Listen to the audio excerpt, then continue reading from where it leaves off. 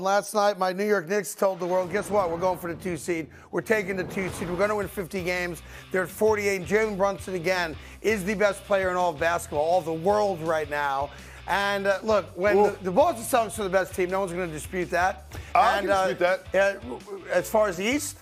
They won. They played everybody last night, and they lost by 25 Yes, they points, did. So We were up by 30 at one point, I feel like the best team won the game. I like you on that, but I want to show you something because I woke up, I slept at the Holiday Inn Express last night. I got tons of sleep. There you go. And I feel like I'm much smarter for it this morning. There's one particular play in last night's game, and I'm not saying you guys, and when I say you, I mean collectively the world. When you people talk about how Jalen Brunson can't do anything, this is full court against Jalen Brown, all right? This is one-on-one basketball, all right? He abuses him with the left, all right? Then now they switch up defensively on him, goes right into the lane, pop, stop, drop for the deuce, okay? Now, for most people, that's just another 2 points. But this is against one of the best defenders in basketball. This is against the best team in basketball. And Jalen Brunson toys with them. And that's why the New York Knicks can win an NBA championship, because that's Jalen Brunson. That's one-on-one basketball, right? Clear out, I got this. Then you have Brown, who's a very good defender, switches off of him because he don't want that smoke, all right? And he still takes the next guy to the goal for about a 7-foot jumper there. So if you take stock of the last 10 games that Jalen Brunson has played, full screen, thank you. You are talking about greatness. You are talking about one of the best players in the league. Now, thank you very much. This is my guy right here next to me. That's absurd, what Jalen Brunson has done over the last 10 games, and he's going to go into the playoffs on that type of streak. 36 points a game, essentially 8 assists per game, and the only guy right now that you could make a claim is playing better basketball, or even basketball as good, would be Jokic. And there's one of those like NBA stat sites that I follow. I forget the name of it. It comes up in my feed all the time. Where right now, over the last 30 days, I took 10 games, but over 30 days, Jokic is rated as the best player in the world statistically, and Brunson's number 2. Like, it's no joke how good this dude is playing. What they're doing with him, and the Celtics did it last night, and I've seen other teams do this too, they double him at the touch 35 feet from the basket. Yeah. He's barely 6 feet tall. And they double him 35 feet from the basket. They're playing a defensive strategy where they call timeouts. They get together and they say, whatever happens when Jalen Brunson gets the ball, double him and make sure he gives it up. That's how effective he is offensively. And even when he gets doubled, he always makes the right play, and the Knicks always deliver. It's awesome. And I just want to show you the level he's playing at, because there's a video that no one else has seen. I'm going to show you for the first time. He is so hot right now as a basketball player. Look at the girl down to the left. Looking at them cheeks. Look at that. Look at that. She's like, take a bite of that apple. What's a bite?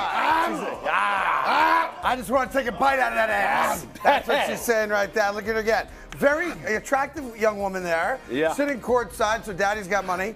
And look at, she's like, I want to take a bite of that apple. Give me that ass. Right? Yeah. Give me that ass. Like, if you're not averaging 36 and 8, you don't get that. No. That's, by the way, that's a Celtic fan. That's a Celtic fan sitting front row looking to take a bite out of my guy's tush. Yeah, but we also got to credit the Knicks, man. They had 22-second chances opportunity. You talking about them hitting the boards, defending. They travel well. I like this game, by the way, because they beat Milwaukee Sunday. Are you still breaking the game down? Yeah, What are we doing? Yeah, I like when you break it down. Yeah. So You're trying to eat Jalen Brunson. So here's the deal now. The Knicks are still a game back in the loss column of Milwaukee. And Milwaukee plays Oklahoma City tonight, okay? If you wanted the 2 seed, if you were all about it, obviously other than Giannis, who we understand because of the calf injury, the other dude's got to play. And what's interesting now is that the New York Knicks are hotter than a pistol. Cavs are a game behind them, so the Knicks control their own destiny, right? And you got the Bucks sitting there, and you think, hey, I want to be the 2 seed. I want home court advantage in the second round of the playoffs.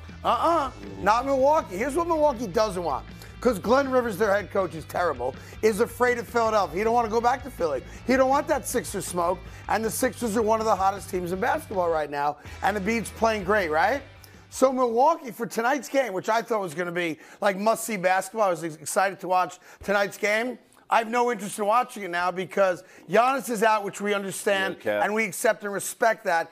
We saw him go down with the calf injury, right? no Portis tonight, no Middleton tonight, no Lopez tonight, and no Dame tonight, which is Milwaukee telling you we do not want the 2 seed. It's a white flag. They're Right? saying we don't want it. The idea that they're going to keep Bobby Portis from playing basketball, they're going to have to chain him to his locker or something. Like, I've never seen Bobby Portis miss a game. Yeah. He's not a low Now, tournament kind of guy. I'll just give the only caveat I'll give you is I thought the same thing was happening with the Celtics yesterday. Of course, they legitimately have nothing to play for. They're locked in as the 1 seed.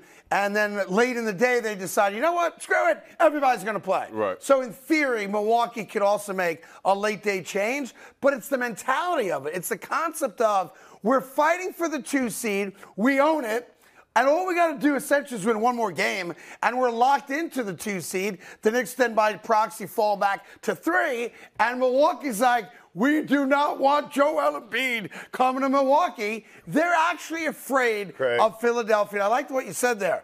They're waving a white flag. They're waving a white flag. They don't want it. And here's the thing is, the basketball gods are undefeated.